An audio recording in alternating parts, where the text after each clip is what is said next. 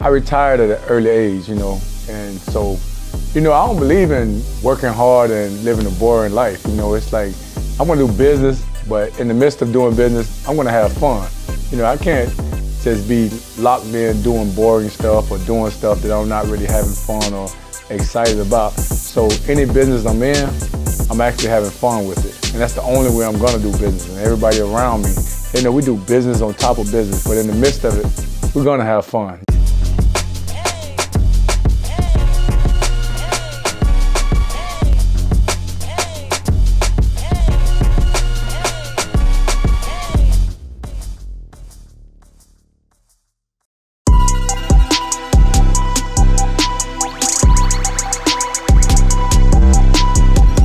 When I retired from the NFL, it wasn't a true retirement. I just retired from the NFL. I went right into the business field. And what we do is business on top of business. You gotta have fun, you gotta live life. And that's what we're gonna do every time. So business don't seem like it's business, but we're also having fun.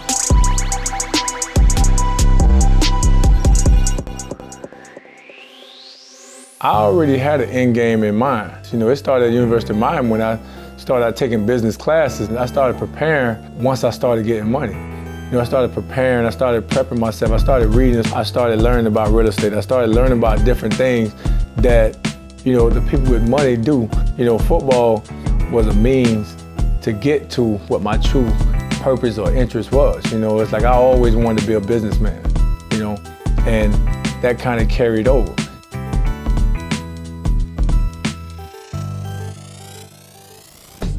When you're young, you're 20, 21, 22, that's when perception and people judging you and people kind of looking at you and thinking you're just another guy, because a lot of times I think the financial people, they look at you like, oh, he's just an athlete, or he's just gonna do like the rest of the athletes or whatever what they perceive athletes do. So they put you in a box.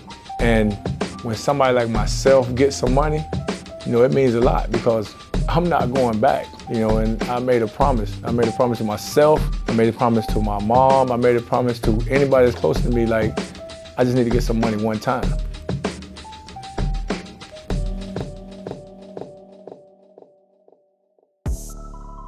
One time in particular that stood out to me was I had these financial people that wanted to meet with me. I'm like, okay, yeah, we'll meet at my condo. I used to always tell everybody, just come meet me or whatever. Y'all serious, y'all will pull up and y'all meet me or whatever, And so I got these guys, they go to talking about what they can do with my money and the things they can do. And they talking all this big talk and they're not understanding that, like, man, like, I'm on my, like, I know things that you can do and things you can't do, And some of the things that they were saying was inaccurate. It was like they, a lot of times when they look at somebody like myself, they want to try to use, in our world, we say, okay, they're trying to use big words and they're trying to talk over my head, but, nah, I'm up on that, I just go ahead and I cut the meat and I say, okay, listen, and I look to them, and mind you, what I'm looking like, dreads, gold teeth, South Florida, like, hey, this is real, you know what I'm saying? I looked, I said, man, listen, I said, man, listen, I said, listen to me.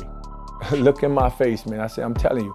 I said, man, look, I don't play about my money. Like, I'm dead serious about my money. I don't think you understand how hard it was for me to get here.